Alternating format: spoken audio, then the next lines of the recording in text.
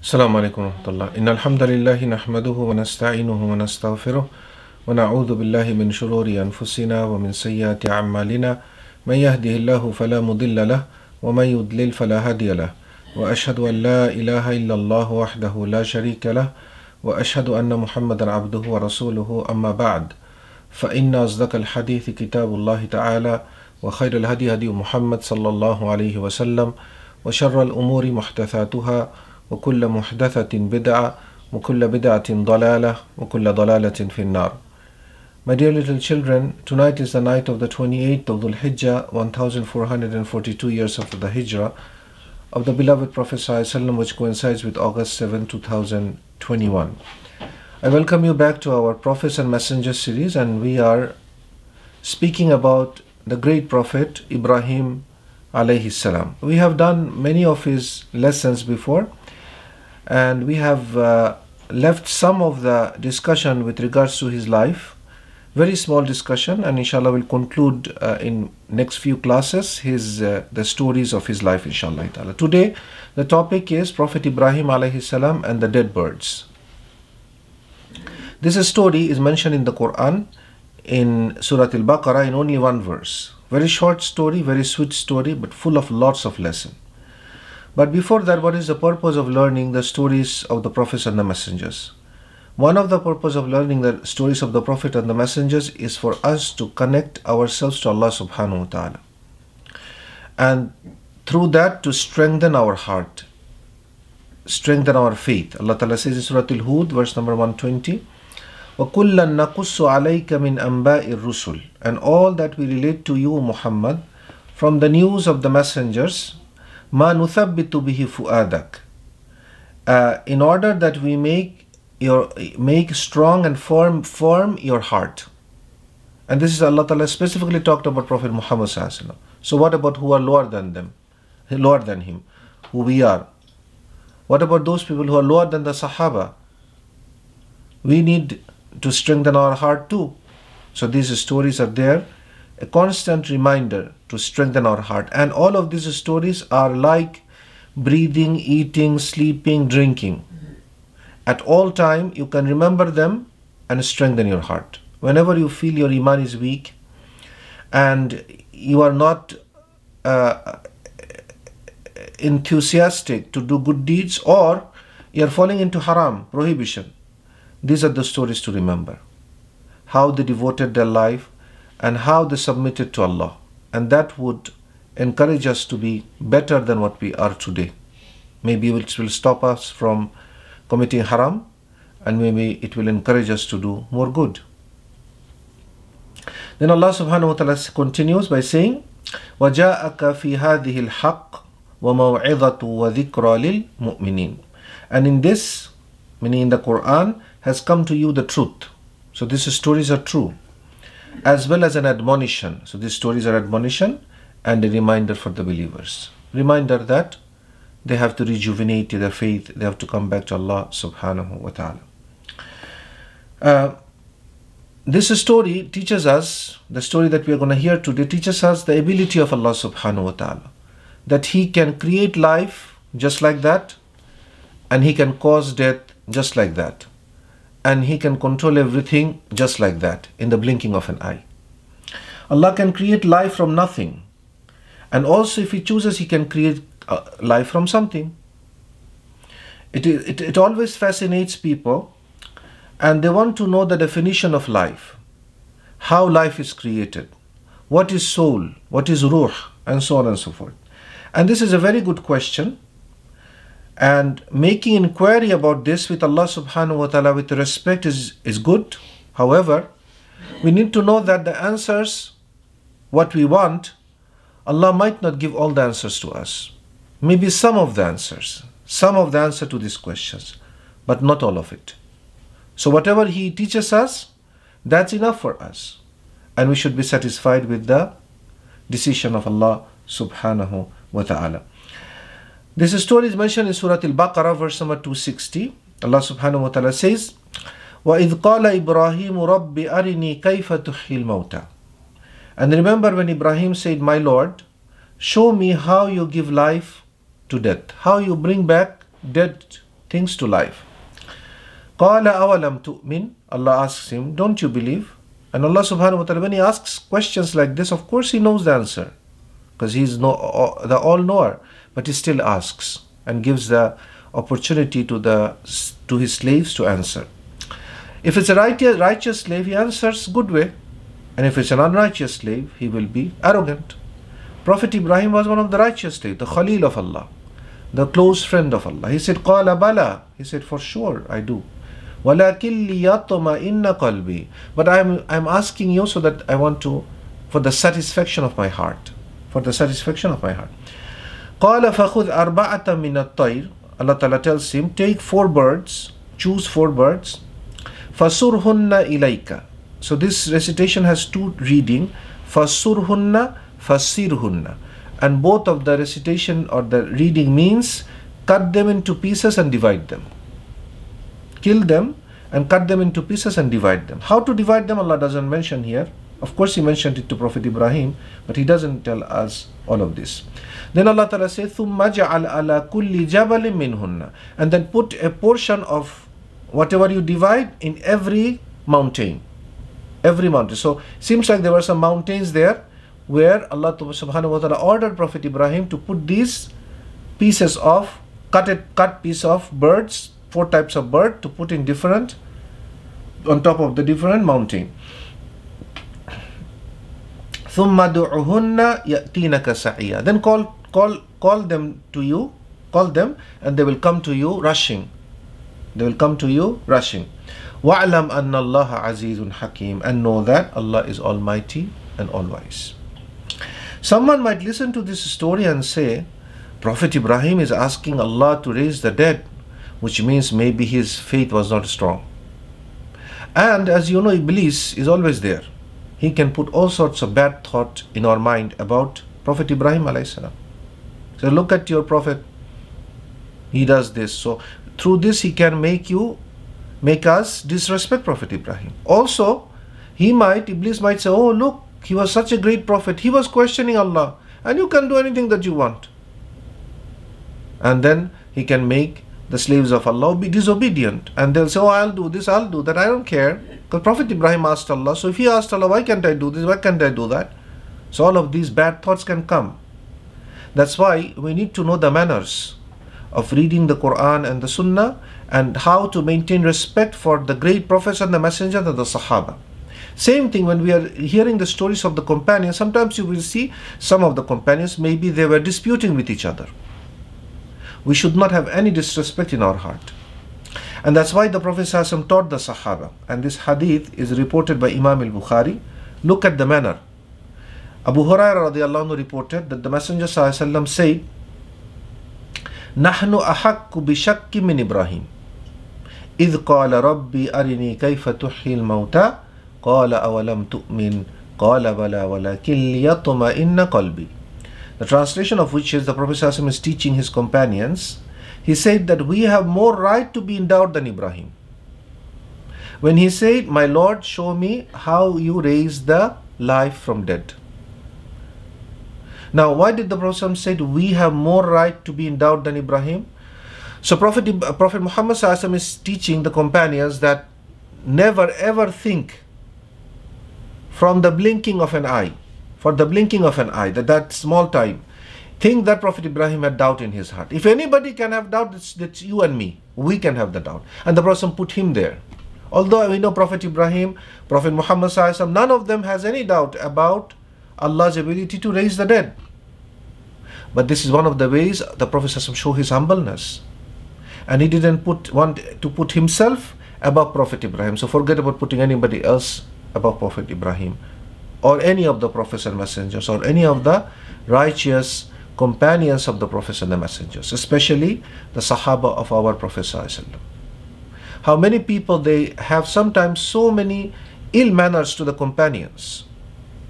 Sometimes they talk about a companion as if he is lower than him. He is nothing.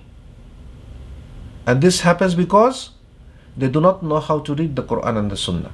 That's why we have to learn how to read the Quran and the Sunnah from our scholars. Just by reading the Quran with beautiful tone, It is not anything. You will not gain anything out of it. That's one thing good, that you are reading Quran and somebody has a good melody, is reading Quran, that's good. But at the end of the day, it's valueless. It has no value unless this Quran has an effect upon yourself. So this is what the Prophet ﷺ taught. He would close all the doors of disbelief, of disrespect to these great personalities. And that's exactly what Allah Ta'ala taught him. مَا نُثَبِّتُ بِهِ فُؤَادَكَ. And that shows that the Prophet ﷺ, when he read the Quran, his heart was getting strong because he loved Quran. He wanted to learn the Quran so that he could practice it. So we should never read these stories with a mind that's going to take us somewhere else and say something for which we will be held accountable in the court of Allah subhanahu wa ta'ala. So now we know that Prophet Ibrahim, of course he believed in the resurrection, how Allah Ta'ala raises the dead. But since he had a special relationship with Allah, the Khalil of Allah, he was the friend of Allah. That's why he had that opportunity to request him. He was not demanding, he was requesting Allah. It's like, sometimes when your friends come and tell you, did you know we went for a vacation at a certain place, so beautiful. You say, okay, I want to see the pictures. They show the pictures. Wow, it's so beautiful. I can't even believe we have this kind of places to visit. But it would be completely different if you go there. Then when you go there and you see the same thing that you saw in the picture, you will know that that picture doesn't do the justice. Because there's something called seeing with the eyes. Seeing with the eyes is different than hearing from somebody else. But here we have to clarify something. When it comes to the belief in the unseen, of course it is possible to believe in all the matters of unseen without seeing it. So if it was important for us to see the unseen, like to see Allah to start with, see the angels, see all the prophets and messengers, see the Jannah, the paradise, see the hellfire, Allah would have shown it to us. But since Allah didn't show it to us and He commanded us to believe in them, which is the matter of unseen, we know that it is very possible. It is very possible to believe in. But then how come Allah subhanahu wa ta'ala allowed Prophet Ibrahim to see something which He would not allow anybody else? This is first of all, Allah subhanahu wa ta'ala showing us how high level of respect Prophet Ibrahim has amongst all of the other creation to Allah subhanahu wa ta'ala. Second, Allah is teaching Prophet Ibrahim and also through him the whole mankind, his power and ability. So, and that is something that Allah subhanahu wa ta'ala specifically educated Prophet Ibrahim with. Allah ta'ala says in Surah Al-An'am, وَكَذَلِكَ نُرِي إِبْرَاهِيمَ مَلَكُوتَ السَّمَاوَاتِ وَالْأَرْضِ وَلِيَكُونَ مِنَ الْمُوقِنِينَ. And thus we did show Ibrahim the kingdom of the heavens and the earth, and that he be one of those who is from the muqinin, who has certain faith, who has faith with certainty. So when we see all of this creation, the nature, the beauty of Allah's creation, it should constantly make us elevate our faith in Allah subhanahu wa ta'ala. And that's exactly what happened to Sayyidina Ibrahim alayhi salam. So Allah subhanahu wa ta'ala asks him, أَوَلَمْ تُؤْمِنْ? Don't you believe? So he answers, قَالُوا بَلَى. Of course I believe. وَلَكِنْ لِيَطْمَئِنَّ قَلْبِي. So he gives the reason, humble reason. Now here is the thing, if Allah could have told him, no, I'm not going to show you, and that would be the end of the story. But here Allah did show him, but Allah showed him visually something. So what is it? He told him, قَالَ فَخُذْ أَرْبَعَةَ مِنَ الطَّيْرِ. Choose 4 birds, فَصُرْهُنَّ إِلَيْكَ. Cut them into pieces and divide them, cut them and divide them into pieces. ثُمَّ جَعَلْ عَلَى كُلِّ جَبَلٍ مِّنْهُنَّ جُزْءًا. And then put small parts on each of the mountains. ثُمَّ دُعُهُنَّ. Then call them to you. يَأْتِينَكَ سَعْيًا. They will come to you rushing. وَاعْلَمْ أَنَّ اللَّهَ عَزِيزٌ حَكِيمٌ. Know that Allah is mighty and Allah is the most wise. For a bird to come to a full state of maturity or to gain they